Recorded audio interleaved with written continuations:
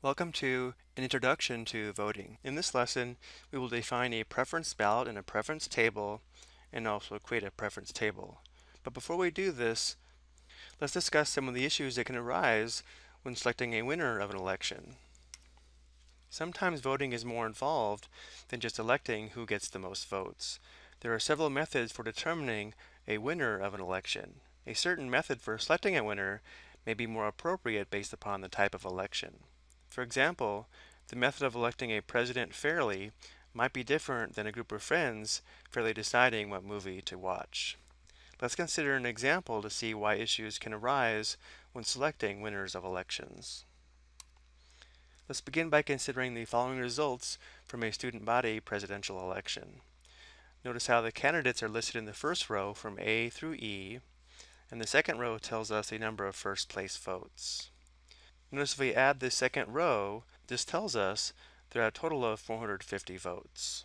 And since candidate E has the most votes at 102, E should win, right? Well, notice that in order to have a majority of more than 50%, somebody would have to have more than 225 votes. And notice that no candidate here even comes close to having a majority of the votes. Now let's assume that the voters rank the candidates from their first choice through their fifth choice. And here are the results, and this is called a preference table, which we'll define in just a moment. If we focus on candidate E for a moment, notice how except for the 102 who voted E as their first choice, most voters really seem to dislike the candidate because candidate E is ranked fifth for everyone else. If we compare candidate E to candidate B, notice how 98 people voted B as their first choice, only 4 less than E, but everyone else that didn't vote B first ranked B second. So we could say that B is not disliked by anybody, so maybe that means that B should win. It's situations like these that lead to interesting discussions about voting theory and voting methods. And in this series of videos, we'll be discussing various voting methods, but for this introductory video, let's begin by defining a preference ballot and a preference schedule or preference table. A preference ballot is a ballot in which the voters rank the choices in order of preference. And a preference schedule or table is when these individual ballots are typically combined into one preference schedule or table, which shows the number of voters in the top row that voted for each option. Let's take a look at an example.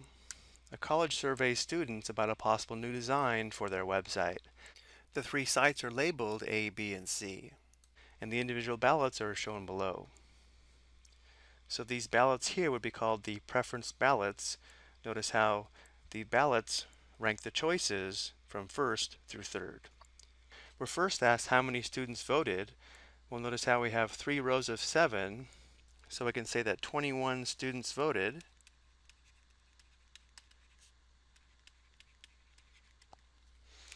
And then from these ballots we can create a preference table where we'll list the choices from first through third, then the number of voters in the first row that voted for each order. And since there are 3 choices, there are a total of 3 factorial, or 6 possible orders of preference.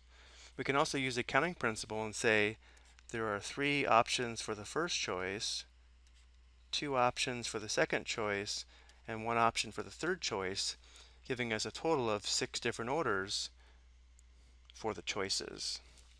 Let's begin by listing the 6 possible orders. So if we start with ABC, let's now list ACB.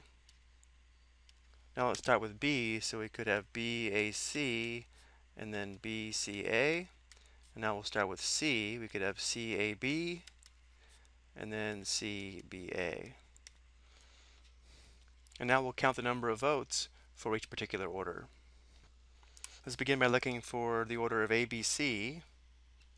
There's 1, 2, 3, 4, and 5.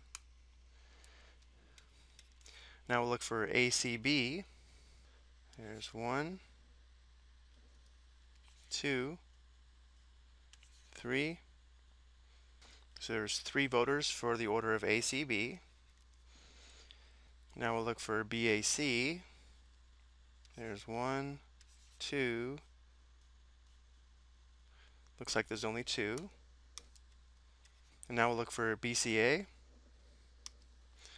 There's 1, 2, 3, and 4. Now we'll look for CAB. There's 1, 2, 3, so a total of 3,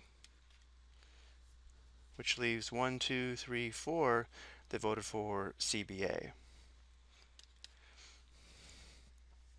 Now to make sure we didn't miss any, let's go ahead and find this sum to make sure the sum is 21. So we have 5 plus 3 plus 2, that's 10, plus 4 plus 3 plus 4, which is 21. So again, these are the preference ballots, and this is the preference table.